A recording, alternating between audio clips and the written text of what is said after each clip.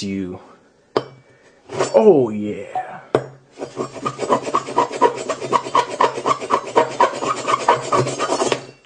Whew.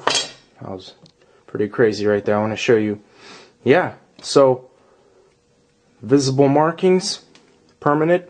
Okay, I think that's enough for the knife. Let's move on to what we're waiting for.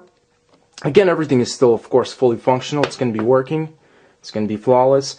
Now, I'm going to do in a similar fashion as I did with the S6 Edge. So I'm going to just drop it. It's a 2.5 pounds, just to see, because I remember it survived those little like 1-inch, 2-inch drops, just to see, because I did this before. So, okay. Okay. So just testing it out. Yeah, that's kind of normal, because that's what happened last time. Okay. So now we're going to go ahead and do a little more powerful hits. Okay. So let's see, does this thing... Oh, a little warm to the touch. I like the design. A little bit of a funky smell, but I think it's still working, so that's the issue here.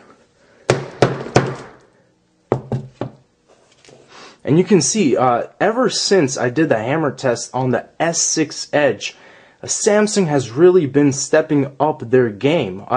It's taking me numerous of hits, and these are medium to large force hits, you know, and it's amazing that it's still breathing. I'm going to show you this in full detail. So let's go ahead and just keep going. Make sure it's on focus. Okay, whoa. Man, now it's really spazzing out here. Wow, check that out, guys. Ooh, that looks pretty awesome. What if I press this button right here?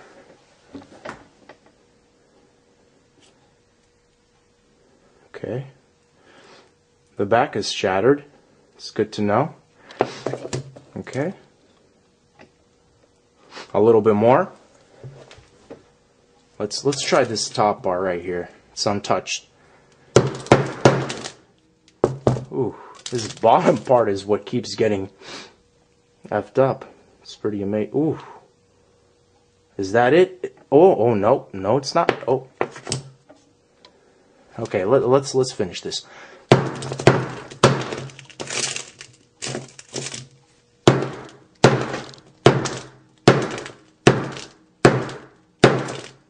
And you can see how hard I'm hitting this at this point, and it still flickers on and off. It's simply amazing. Okay. I think that's pretty much it, guys. Thanks for watching. This S7 Edge is very hot now. And no battery explosion. Very happy.